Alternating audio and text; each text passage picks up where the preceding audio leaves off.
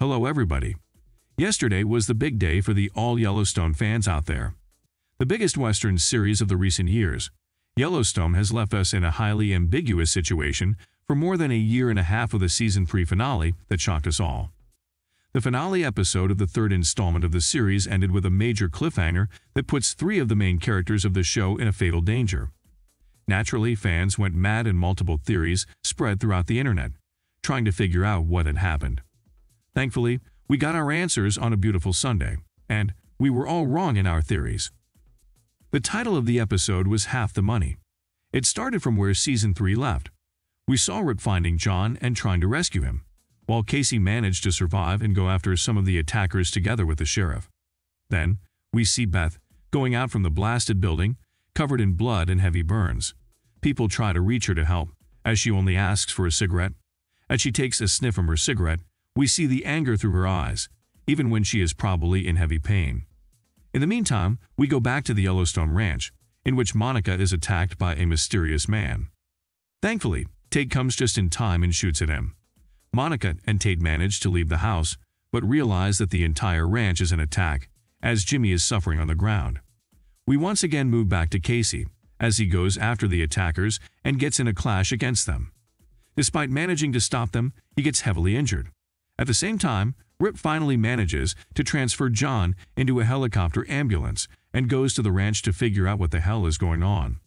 The ranch welcomes him in a tragic mood, as the only thing that is left but the cabin is the ruins. Then, we have a brief visit to the past, back in 1893, when the Yellowstone territory first became the belonging of the Duttons. The Duttons of the 19th century, a father with his 2 sons, comes across with the Indians, who are struggling under the winter circumstances since they lost their territory to white colonialists. Despite doubting each other's intentions, the 2 sides start to talk and realize that they can have regular communication without the necessity to apply to the violence. The head of the Indian tribe demands to bury his father's body to the territory, and the Dutton accepts his demand. Realizing that the tribe is hungry, he also gives them beef. Following this brief interval, we come back to the modern times. 2 months after the attacks took place. We see Beth and John seeing each other for the first time in the hospital after being attacked. John seems unaware of what exactly happened and starts to ask questions. Beth informs him that whatever happened to John happened to all of them. Since John's health is still at the critical stage, the doctors make him sleep with drugs. Then, Beth meets a young boy at the garden of the hospital. They have an interesting, funny and yet also somehow tragic dialogue. Since the fathers of both are having a struggle to survive in the hospital, they quickly build a friendship over this common ground. Then the father of the kid dies and Beth condolences him as he swears at his father for leaving him all alone in the world. The next scene takes place in a casino as an annoying white man playing blackjack. At one point, out of the delusional feeling of power caused by winning over and over again, he confesses that he shot John Dutton. Naturally, he is being taken away and questioned heavily. In fact, he is even tortured to come clean about the reality of who attacked the Duttons. However, we didn't get a clear answer from him this episode about the details of the attack, despite knowing that he has been used in the process. Then, Beth comes to the hospital to take John back home. Before leaving the hospital, they see Jimmy, still alive but taking physical therapy. They move to the ranch, which is being heavily protected by the security forces due to the attacks. At the ranch, we see John struggling to get used to the fact that he is still ill and has to be patient to recover. However, he refuses to accept any help and fires his personal nurse, pretending as if nothing has happened to him, while in reality him being alive is a miracle. John finally comes back together with Casey as well.